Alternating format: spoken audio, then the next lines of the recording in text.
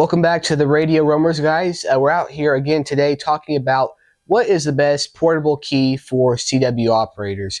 I've been doing Morse code for two and a half years now. I've had the great opportunity to play with lots of different types of keys that I own, and even some I borrowed from friends. So when I'm looking for a Morse code key, what are you looking for? You're looking for price. You don't want it to be crazy expensive where you're going to break the bank. And two, you're looking for the durability and quality of a good key that you can take out into the field. And some of these keys you can even use as a shack key. Alright, so like I said, we're going to look for a best portable quality key. Now we're going to run over to the desk, and I got about 4 or 5 keys we're going to take a look at, and then some that I don't own, but I do know people that own, and I love them. So we'll take a look at those as well. Alright, so the first portable beginner paddle we're going to talk about is the CW Morse pocket paddle. I've had this paddle for 2 years now. It's held up really well. And you see on the back you got your 3.5 millimeter plug. On the sides you got your adjustments. You can use with a hex key that they send with you. There's a little hole you can put in right there. You can plug it right in. And like I said, I've had this for about two and a half years now. It's made a great key. There's lots of different accessories you can do for it. I 3D printed this case right here for traveling. And it works really well. Another great thing they do sell with these keys is a metal base. It has 4 magnets on the bottom.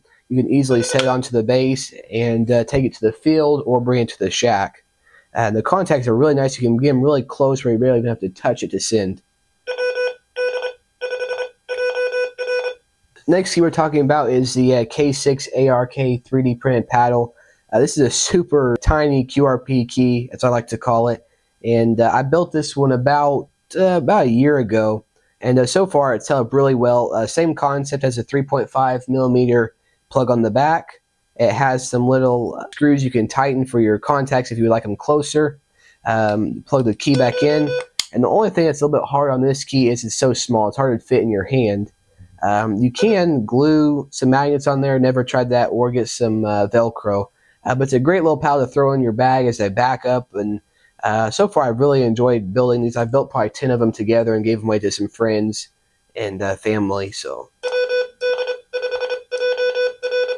it doesn't have the best feel for a paddle, but it is pretty well considering that all the parts are maybe $5 in this key.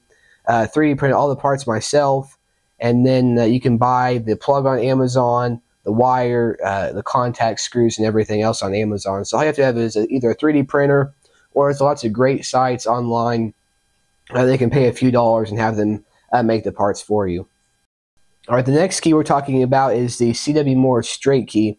I don't really use straight keys a lot for activating or portable operations with, but this is a great straight key. I think you can get it for like $20 or $30 on CW Morse website. They have different styles, different types of knobs you can get on there, and different colors.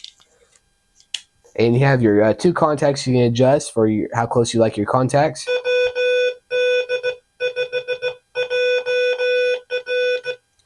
A nice thing, it has this steel base on the bottom. You can also take a screwdriver and unscrew these two, and it will allow you to take this key off the base.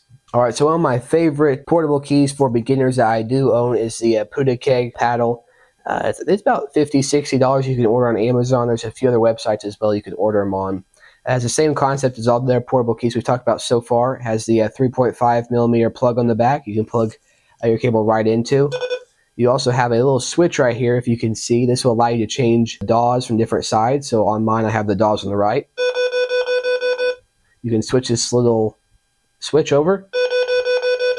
So it allows you to switch between both sides of the paddle. I can only keep it on this side right here. On the bottom, it has these very strong 3 magnets on the bottom. And the same concept as the CW Morse key. You can have a metal base, and it'll stick right to it, and that thing will not go anywhere. Alright, so for all the sending that I've been doing today, I've been using the CW Morse Mini Yak 2D. It's a great little practice oscillator, and I've taken this with me a lot of places where we've traveled. It's really nice. It has the programmable buttons. You can program a CQ in there.